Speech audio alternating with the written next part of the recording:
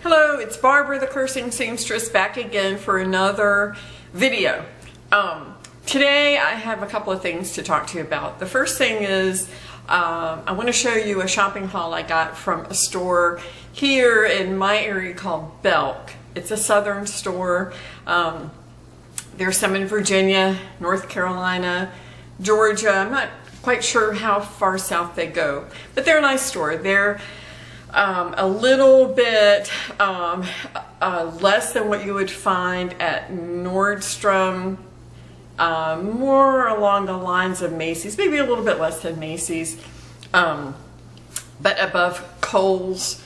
So in between, I would say Kohl's and Macy's, their styling and their pricing.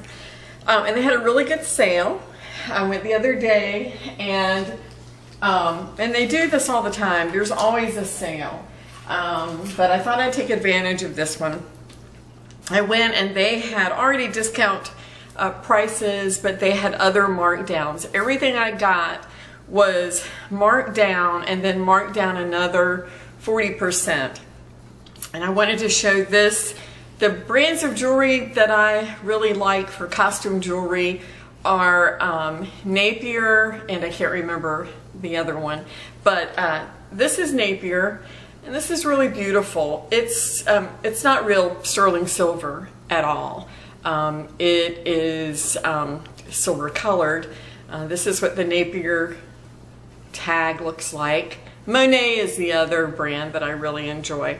This necklace was $12.99, and it was another 40% off of that. So it's another $4 off, almost $5 off. So $7, and it's really beautiful. It has a lobster claw, which is really nice for actually staying on, and you don't have to worry that it's going to fall off. And it's long enough. At my age, I don't like the shorter necklaces that are uptight. I like them to fit right about where this one fits, and just a little bit above wherever my neckline is. So that was pretty cool. So I thought that was a great price. Actually, I have my receipt right here, and I can tell you what everything cost. The necklace was, actually, it's not broken down the way I thought it would be. This says that it was, oh, okay, it was $17.99, and then it was $10.79. So I might need to ask them about that. That doesn't sound right. The other thing I got was this bracelet. This one is New Directions. It's their store brand, I think. And it's, again, a silver tone. It has the stretch in it, which I like okay.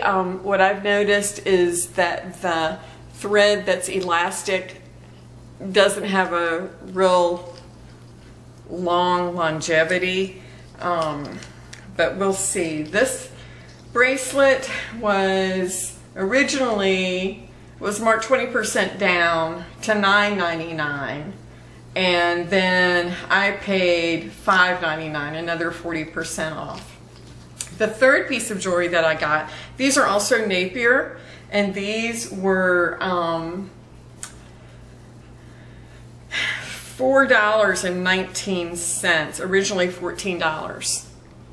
And they are sort of they're an oval shape with a silver colored metal.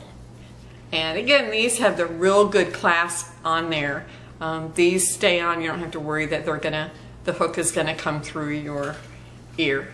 And it says Napier on the back. I don't know if you can read that or not, but they're really nice. And this is a color, it's like a turquoise color, and I can wear that with a lot of things. And then the other thing I bought was a skirt. This skirt was originally $36, marked down to $24.99, and then marked down to $19.99, which I thought was pretty cool. It's a stretch knit. It's not really thin, but it's not thick either. The waistband is probably 2 inches on it, but inside I can feel the elastic is only about an inch high. And it's colors of black and gray. And it's long, it's a maxi skirt.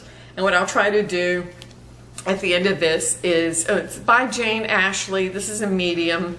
And what I'll try to do at the end of this video is to try it on so you can see what it looks like. But I love maxi skirts with flats or heels. I just think they look wonderful for a casual day or an evening out. So I thought that was pretty neat. The other thing I wanted to mention, mostly what I do are videos for sewing and embroidering. And I had made a video prior to this one about, I want to adjust my camera a little bit, there's a glare. That I had made a prior video about these wonderful little bags, cosmetic bags or whatever you want to use them for. Here's another one that I made. They're just so simple to turn out, and it seems like that I've started making them and I can't stop. So I just continue to make them and give them away to friends. This one I messed up on, and I'll show you what I did wrong. It was just because I wasn't paying attention. The hardest thing probably in making these bags is laying the rectangles out correctly and putting the zipper in the right place. And obviously I did not do this on this one. I'll show you the front. The front is perfect. I don't know if you can read it. It says Brigid, B-R-I-G-I-D, and it has a little flower there. The zipper is pink. The back is pink too. The back was not supposed to be this color. The back was supposed to be the same print as this, but I layered my fabrics wrong. So the inside lining has both the pink and the print. So anyway, I don't think the person who I'm giving this to will really notice so much, but I love it. And this bag is probably maybe 5 by 5. It's pretty much square. The next one came out really well. This says Christy on it, K-R-I-S-T-Y. And you see that I did the right thing on the back. It has the same print, little foxes, which I'm in love with. It's got a similar colored zipper. The inside is a fantastic coordinating fabric. It wasn't meant to coordinate, but it just does. It's a rust color that's the same color as the foxes, and it's in sort of an Eastern, Middle Eastern kind of a print. And I love this. This came out great. This is for the woman who does my hair, so I can't wait to give that to her. I finally made one for myself, and I used the same fox print, only on this one I put a picture. You can see it, it's a little French poodle with a cup of coffee, and steam is coming off the coffee, and she has sunglasses on, and she looks like my little dog. I even colored her that apricot color, and she has brown around her, little brown nose, just like my little dog does. And the inside is the same. I have that same Middle Eastern sort of print and an off-white zipper. So I just wanted to show that to you, and what I'll try to do is to actually write those instructions down. It's ridiculous to hear me talk to you about how to make them and show you the bags without actually showing you how to do it. It's very simple. You can cut these to any size that you want. Your zipper does not have to be the same length or even close. You can have a humongously long zipper and any size of this that you want. And I saw just the other day on YouTube a new way to do the zipper where you actually have a piece of fabric here. You've seen it on zippered pouches, I'm sure, other things with zippers. It's just a little tab of fabric right here and also on the other end where the zipper pull ends up. And it really looks professional. So I didn't try that today, but I'm going to do that just to see what it looks like and to make sure that I can do it. So I hope you enjoyed watching.